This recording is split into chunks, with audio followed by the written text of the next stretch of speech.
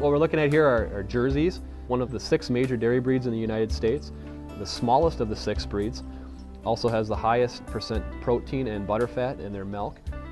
One of the reasons that I milk Jerseys is due to their stature. This is a barn that was built actually in probably the 1930s, when actually Holsteins and all breeds of cows were a lot smaller.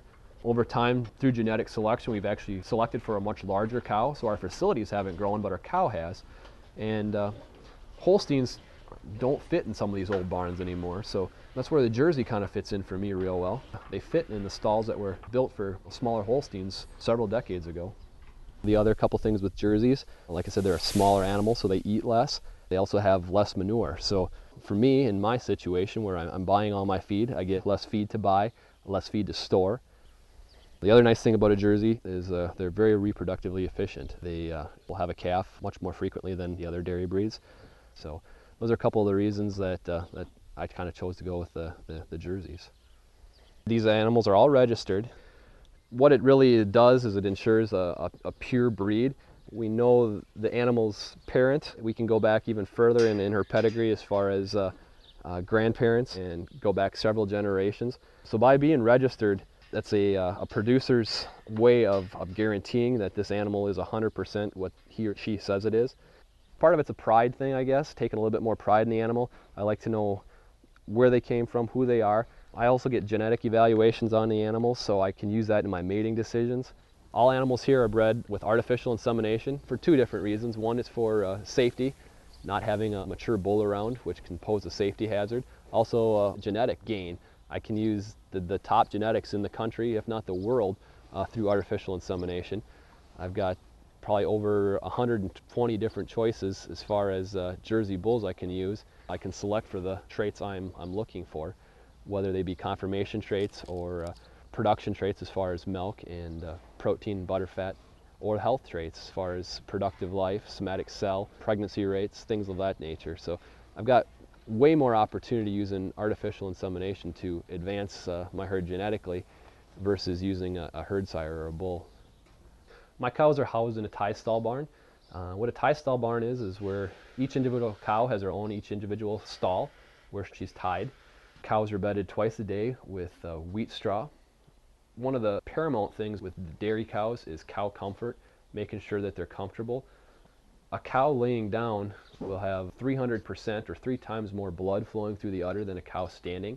So a cow laying down is a way more productive animal. A cow that's milking approximately 100 pounds is doing the equivalent of running a marathon each day. So when we start thinking about cooling cows and keeping cows comfortable in the summertime, we always try to keep that in the back of our mind is, well, what would a marathon runner need, in 90-degree heat? What would a marathon runner need as far as nutrition? What would a marathon runner need as far as a good night's sleep? So keeping cows comfortable, making sure they have good high-quality feed in front of them, a good comfortable place to lay down and rest is just extremely important. The lactating cows, the milk cows, are fed TMR, or total mixed ration. We take all of the ingredients in a cow's diet and mix them together into one mix.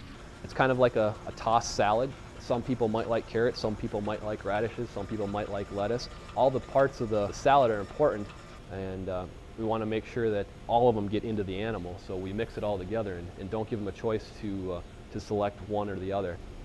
Hay quality is extremely important in a dairy diet. Forage can provide a lot of energy and a lot of protein. The higher the quality the forage or the hay, the more energy, the more protein the animal is going to be able to get out of it. The more forage we can put into a cow, the less purchase feed as far as corn, soybean meal, distillers grains that have to go into the diet. Also, the healthier the cow we have. A cow is a ruminant, and what makes a cow so unique is her ability to digest fiber, digest cellulose.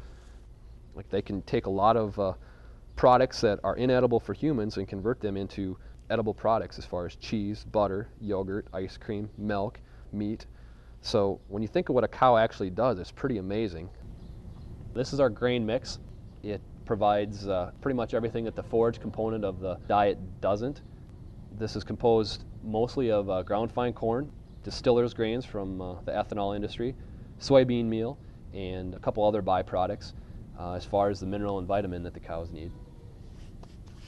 The calves are raised in hutches from birth up to about 8 months.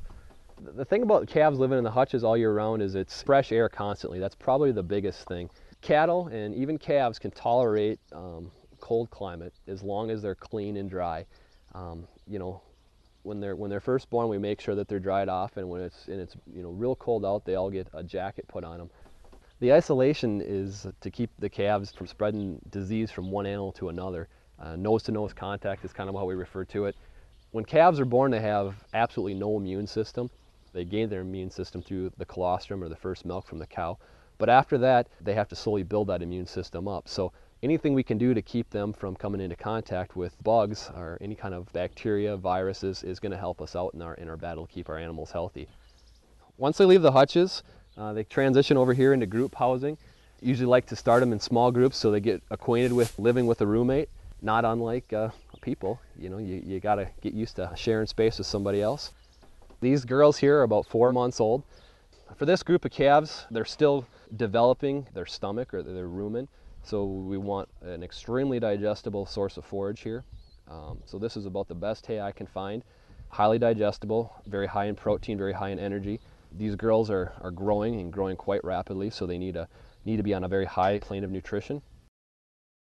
These calves get a grain mix, or this pelleted grain mix, which consists of a lot of different actual byproducts that we're feeding cattle. We got ground fine corn, but there's also going to be some distillers grains that comes from the ethanol industry, soybean meal, which comes from soybean processing. It's going to include all the vitamin and mineral that they need. This particular pellet, there's actually cereal fines which come from a cereal company. When they make different brands of cereal, you don't want a whole bunch of crumbs in the bottom of your bag, so they screen it, and the screens actually have a lot of nutritional value. So we use that and kind of recycle it through cattle. The thing I like about dairying the most is it combines my two favorite subjects, business and biology. We know a lot about how cows work, and there's a lot we don't know about how cows work, but we get to apply that biology and try to maximize that to what we're trying to gain here as far as milk or reproduction or making milk components. Put on top of the biology is the business component. Can we utilize that biology to make a profit? I obviously enjoy working with animals. You know, I've been part of this animal's life, actually probably since conception. To see it come into the world, grow, mature, and become a productive member of the herd is pretty neat.